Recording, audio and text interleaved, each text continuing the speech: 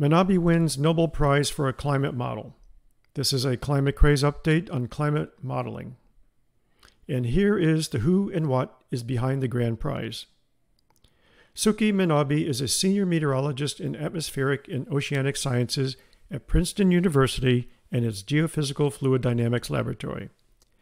Manabe was awarded the 2021 Nobel Prize in Physics for the physical modeling of Earth's climate, quantifying variability, and reliably predicting global warming.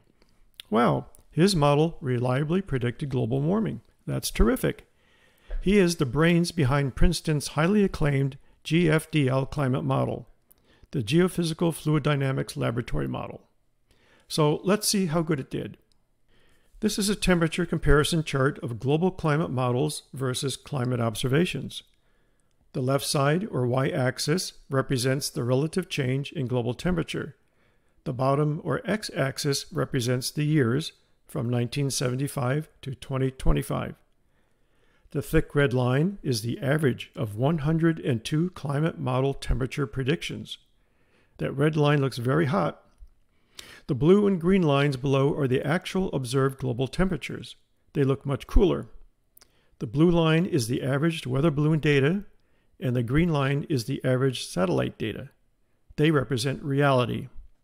For those new to this type of graph, the name of the game is to get that red line as close as possible to the blue and green lines. All but one of the 102 models run too hot. So let's look at how they verified.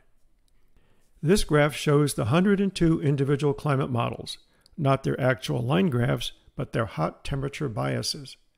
The red line in the middle represents the thick red line on the original graph, which is the average temperature forecast of all the climate models. These blue and green lines represent the weather balloon and satellite observational data as shown on the prior graph.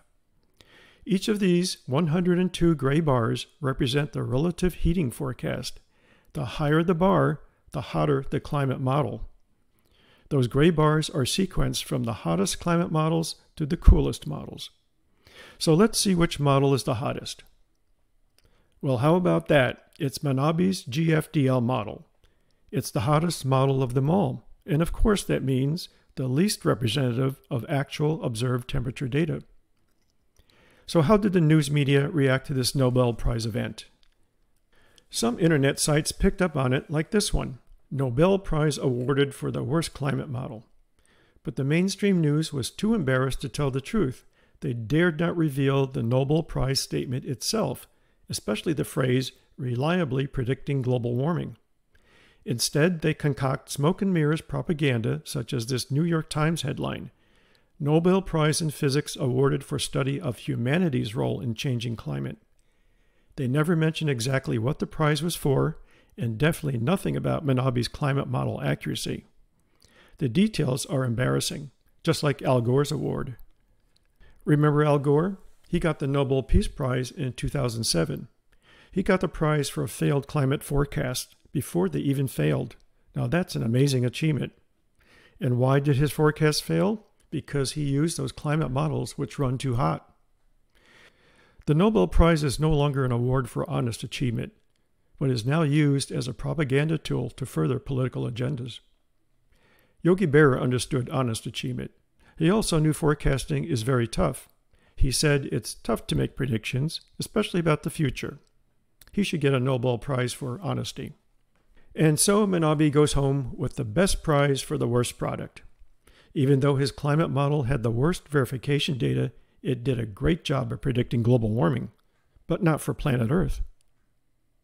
So stay tuned for my next video. It will reveal which climate model was the most accurate and which should have won the Nobel Prize.